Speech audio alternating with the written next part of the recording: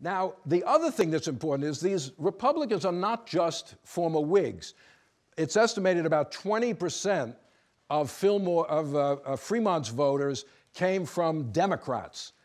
Northern Democrats who could not stomach the Kansas-Nebraska bill, could not stomach what they considered Southern control of the Democratic Party, are another significant faction in the Republican Party. Democrats, so there's a kind of reshuffling of all the parties going on. The Whigs die, the Know-Nothings rise, the Republicans rise.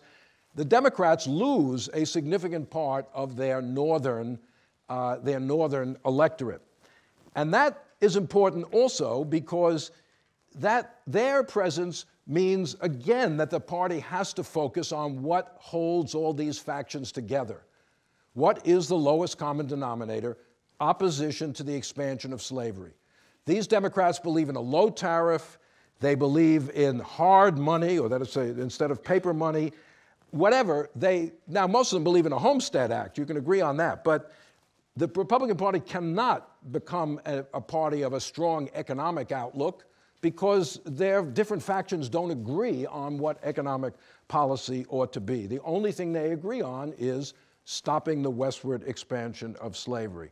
So these Democrats, they also bring into the party what you might call a kind of very strong Jacksonian unionism. Just as Jackson had stood up to South Carolina in the nullification crisis, threatened to send troops into South Carolina in 1833, these Democrats who identify when the secession crisis comes, they oppose compromise, they support the use of force. Let's do what Andrew Jackson did. Whereas a lot of these Whigs are going to be, conservative Whigs are going to be more willing to compromise. But the largest group in the Republican Party, I guess, is more moderate Whigs, people like John Sherman of Ohio, but the most important one of all of them is Abraham Lincoln.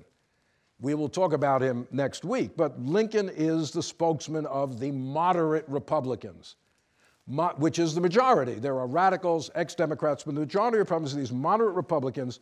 They are not radicals, but they, again, insist that the non-extension of slavery has got to be the one issue that holds the party together.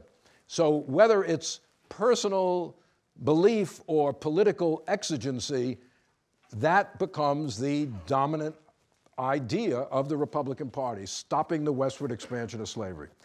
Now, the first task of this new party is, which is already underway in 1856, is to displace the Know-Nothings, or is to establish themselves as the main opposition party in the North.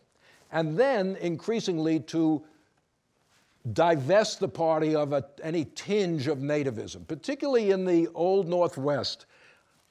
Immigrant votes are very important, or immigrant votes that are up for grabs.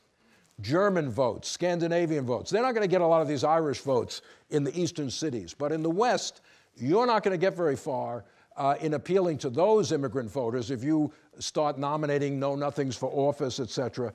So, as Ashworth notes, these issues of nativism, temperance begin to lose their salience after 1856.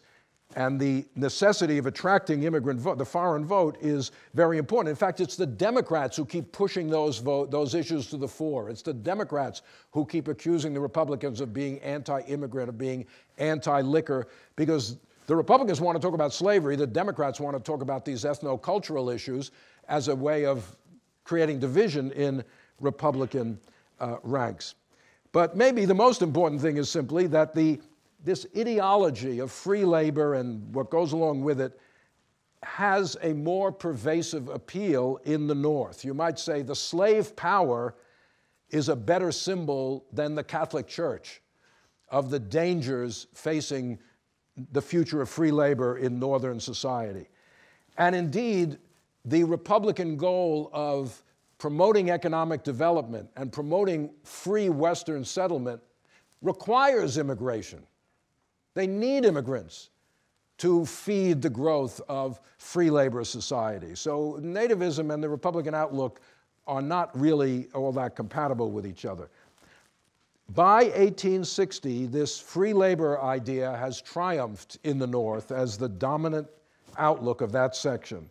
And after what I've said about it, you can understand why many Southerners saw this as a dire threat to the future of their society, and to understand both the road of the South to secession and the Northern willingness to fight in order to preserve the Union and defeat the South, and ultimately to destroy the institution of slavery.